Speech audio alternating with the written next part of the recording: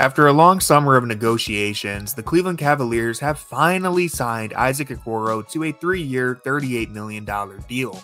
Overall, I think this was a solid move with a lot of benefits, but there are also some questions and concerns that I'm going to bring up later in the video. For now, let's start with the positives. Okoro is one of the best backcourt defenders in the NBA who has just enough size to scale up and defend wings if you need him to. Listen, it's not ideal to have Okoro defending someone like Paolo Banchero, but we saw last year that even with that height disadvantage, Okoro can make a difference with his physicality. He might actually be the most physical defender on the Cavs, and Okoro was able to force Banchero into some incredibly difficult shot attempts during that series, making him work for every bucket. And so I think Okoro's contributions on defense can often go overlooked because he's playing next to both Evan Mobley and Jarrett Allen, but his worth as a point-of-attack defender who can scale up and make a difference against larger opponents is truly important.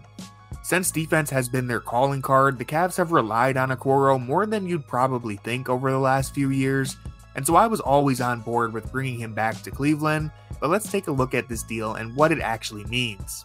So Okoro's new contract puts him at roughly $12 million a year for the next 3 seasons.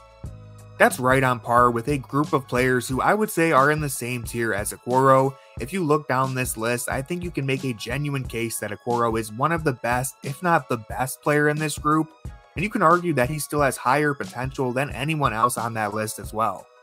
So from that perspective, I don't really see why anyone would be overly upset at this deal. Okoro's floor is within an acceptable range of the players who make a comparable salary, and his ceiling is high enough to make this a legit bargain deal if everything plays to the best case scenario.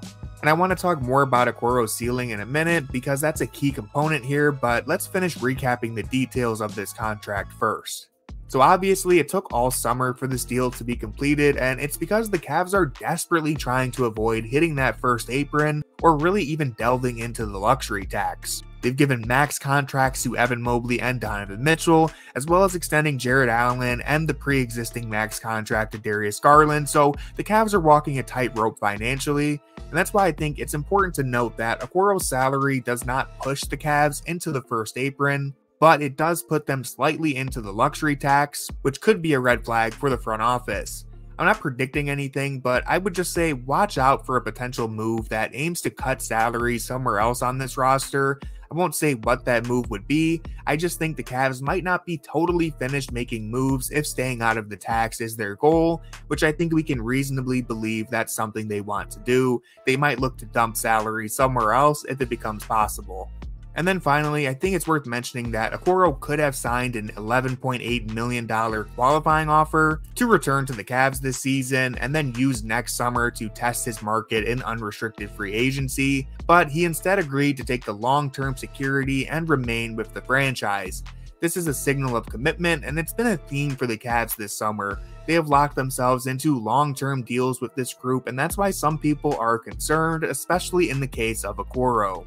I think it's pretty obvious why someone might be a little worried. If you've watched Okoro play basketball, then anyone can see that he isn't the most respected three-point shooter in the association, which isn't ideal when you're playing in a league that prioritizes three-point shooting basically above all else. There's a term open for a reason, and Okoro definitely falls into that category. Throughout the regular season, he might draw a bit more attention, but once the playoffs start, we have seen that for 2 years in a row, opponents will completely ignore Okoro and dare him to knock down three-point shots at an efficient rate.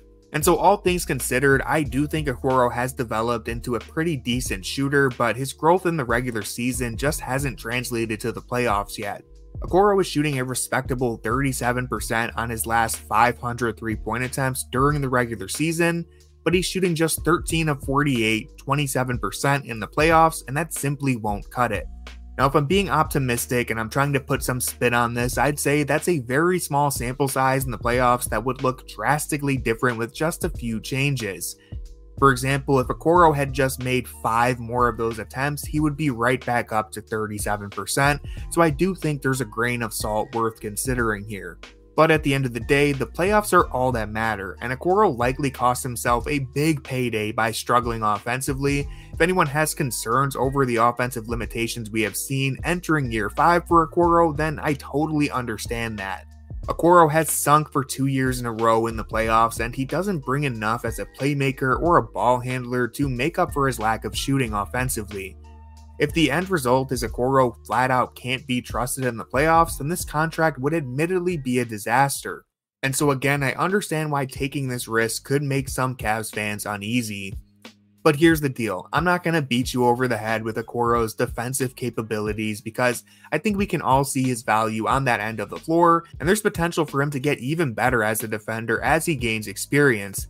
And then as for his offense, I do feel encouraged by Okoro's growth as a three-point shooter in the regular season because it felt like we were a massive leap away from Okoro even being a competent threat when he shot just 27% from deep as a rookie. Back then it was hard to imagine he would ever get to where he is right now. But now, 3 full seasons later, he's managed to narrow that gap quite a bit, to the point where he doesn't even really need to make a leap per se, but more of a lunge or just a big step forward. He's gone from horrible to average, and so one more step could take him to where the Cavs need him to be. He's really not that far away at this point, and so my hope is that Okoro will start attempting somewhere near 4 to 5 3-point attempts per game while staying above 35%, and if he's able to do that, then this deal will pay for itself. But more importantly, can he be trusted to hit big shots when opponents leave him open in the playoffs? For me, that's the big question with Okoro. Is he capable of hitting those backbreakers when teams dare him to? Or is he going to shy away from the moment? This is where Okoro has to prove a few things in order for all of this to make sense. Again, personally, I feel comfortable taking this bet because I do believe in his current trajectory. I don't see Okoro being a star at any point, but he's definitely on track to be a very valuable role player, and this contract reflects that value. The last point I want to make is that some people continue to use Okoro's draft position as a reason to feel angry, and I just think it's time to readjust our expectations. The draft isn't a zero-sum game. Just because someone like Tyrese Halliburton was selected later in the lottery doesn't mean that Okoro's production is worth nothing. This is where we are now, and the path forward is clear for Okoro. He must continue to be an elite defender and command enough respect as a three-point shooter to stay on the floor in key moments.